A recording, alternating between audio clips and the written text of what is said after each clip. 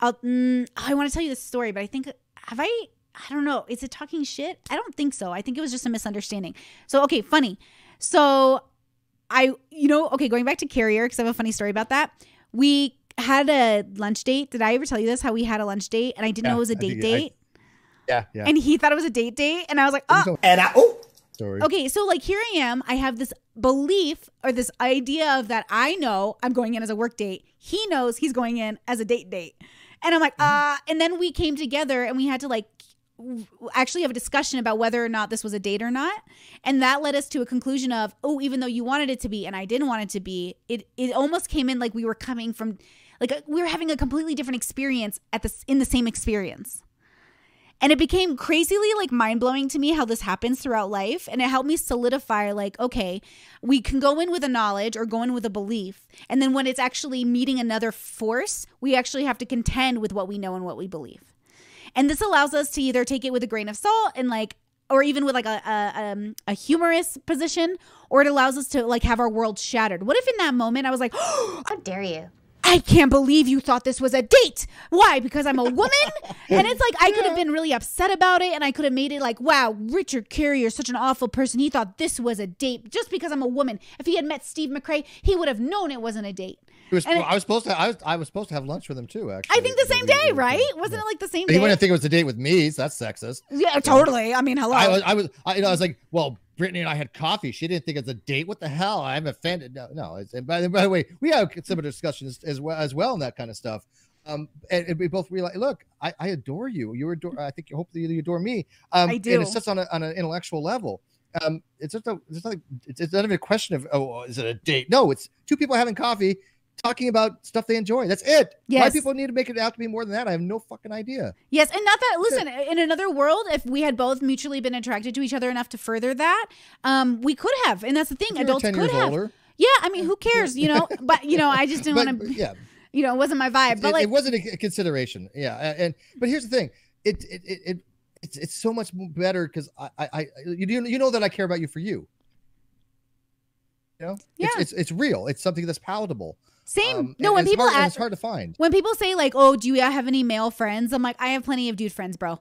Like plenty of boy friends. Like, you know what's funny though? Destiny did it. Destiny was like, "Go ask all your male friends if they'd have sex with you, though." And I was like, "Oh, in a heartbeat." Yeah. Okay. Well, I don't think that changes anything really, but like at the same time, no. At the same time, I do think I have. No. Well, it's like, okay, are we like? Well, the thing is, like, I think you can be attracted. I hate this conversation because a part of me is like, yes, I have friends that I don't think about having sex with, but then I have, I could think of a lot of scenarios and I'm like, yeah, why wouldn't we have sex in that scenario?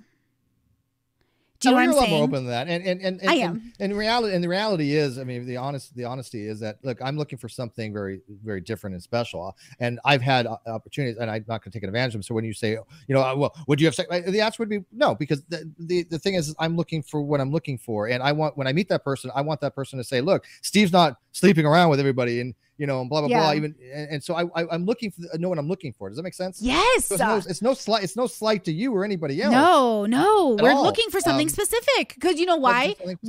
Let me tell you, when you have a career, when you are single, when you make your own money, and when you've been in a long-term relationship before of any capacity, and then you realize over time, like you're really vibing with your life. Yes, you feel loneliness, and yes, you want compatibility. But when you're looking for something specific, it almost becomes like, at least for me, a focus. Like I'm definitely looking for something.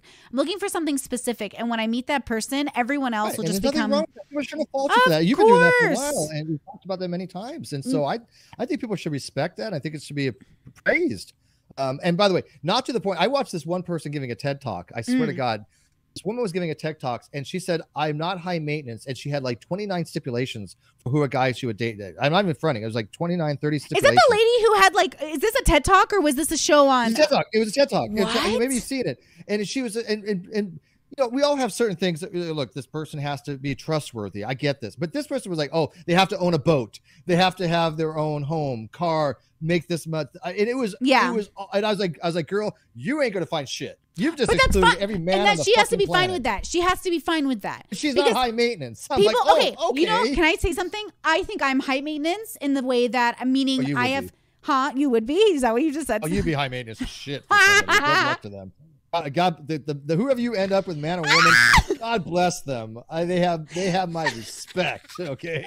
Let me tell you, honestly, same. But like, that's what I'm saying. I'm saying leave me alone unless you, and I want at least 80% compatibility. So like I have a list of things where when I go on first dates with people, I literally just have questions I ask them. Like one guy went on a date with me a few months ago and he legit insulted my like literal job. And he's just like, why would anyone pay for your OnlyFans? I was like, I don't understand the question. He's like, porn is free. I was like, there's also naked pictures of me on the internet for free. And I'm just like, I don't understand. That's like saying, why would someone pay for your Patreon to get special perks when you have all these videos already on YouTube? I'm like, I have Patreon. I don't have OnlyFans, but I mean, that's you know what I mean? Stupid. Oh, it's silly. But listen to him. This man didn't understand why I didn't think we were compatible. I'm like, sir, you literally think my job's a joke. Right. Wait, Brittany, who's Sam Hyde? Why do people keep asking me about Sam Hyde? That name sounds familiar, but right? Real quick, I am so happy that you said about 80% because when you have a woman who says, "Oh, I want 100% compatibility," they're never going to be in a healthy relationship because you don't grow together at that point. You're looking for you. You're looking for somebody. You're looking for you. I am looking for me for the record, but as close to me as I can get because no one's going to be me, boo boo. Yeah, that's a good thing. But you don't want somebody who's 100% compatible because there's no growth with each other. Yeah. No, but I don't want somebody like for example, like I said, neither one of us are going to date a white nationalist. We don't give a shit what they look like. I don't give a shit how hot you are. If you have that kind of hate in your heart, why the fuck would I want to date them, right? I even think about I don't even think I could get it up for a white nationalist. I'm not sure. I don't think I could. It's not going to happen. I think it'd be really hard.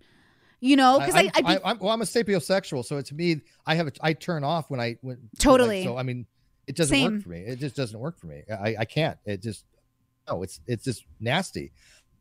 And so yeah, I think that we all have our standards and what we're looking for, but we have to be able to at least adjust a little bit. And that's what you said. Find somebody like yourself, but you can't do this TED Talk woman. That was insanity. You're not gonna find a guy like that. They don't exist. It's also you created something in your mind. It's like, well, you know what? That's what the fantasy is, though. The ideal partner is a creation of the mind. Yes. So it's like, are you going to live in the fantasy? Now, look,